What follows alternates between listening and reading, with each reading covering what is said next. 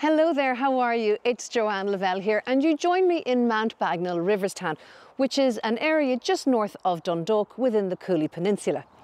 Today I'm going to show you this lovely 4-bedroomed detached bungalow on a site that is just magical.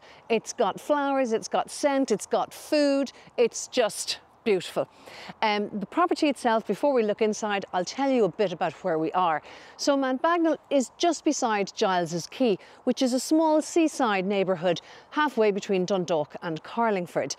So from where I'm standing now, looking straight over that direction, I can see mountains, I have a glimpse of the sea, and also if I walk for about 10 minutes, I'll find myself in the sea at that very popular swimming spot, Giles's Quay.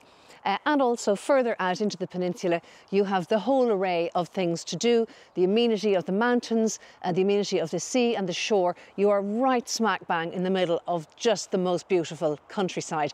And behind the house then also fantastic mountain scenery. So the property itself here measures around about 120 square metres, has a D2 BER, plenty scope for improving that.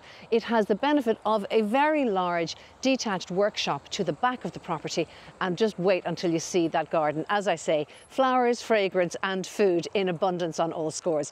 So let's take a look inside and then we'll have a look out in the back garden.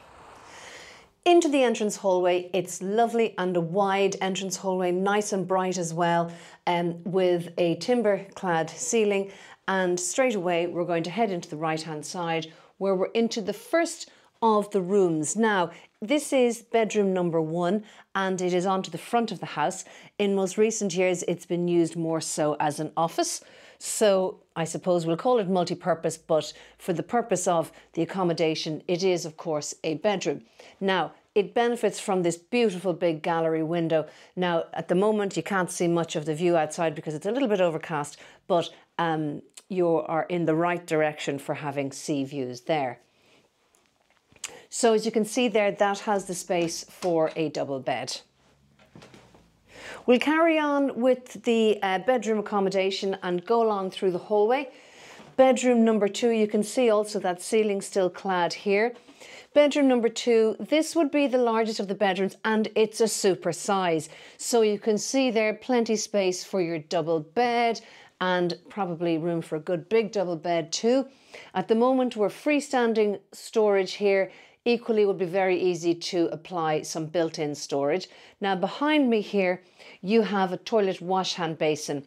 However, there is additional space, storage space off the hallway, which with some clever adaptation from here would actually deliver an ensuite, a proper ensuite to that bedroom. So as I say, you know me, I always like to point out a couple of opportunities.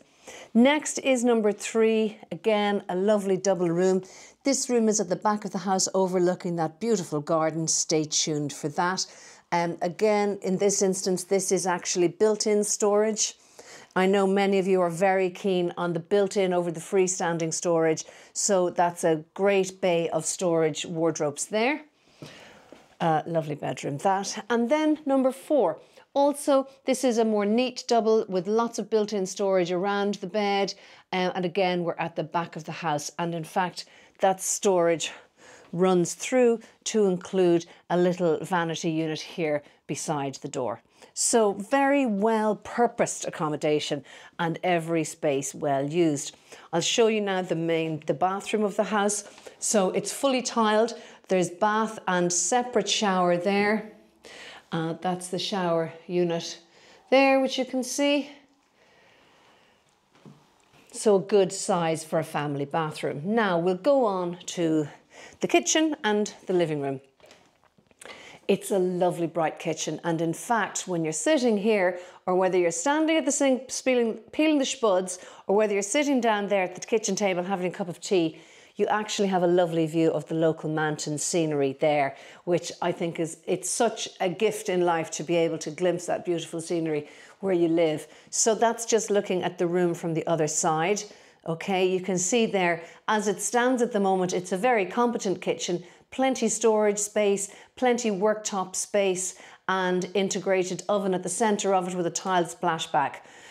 So whether you're looking to move into a house and just get stuck in and live in it and enjoy it, or whether you want to make your own, put your own stamp on it, this kitchen is suitable for both purposes.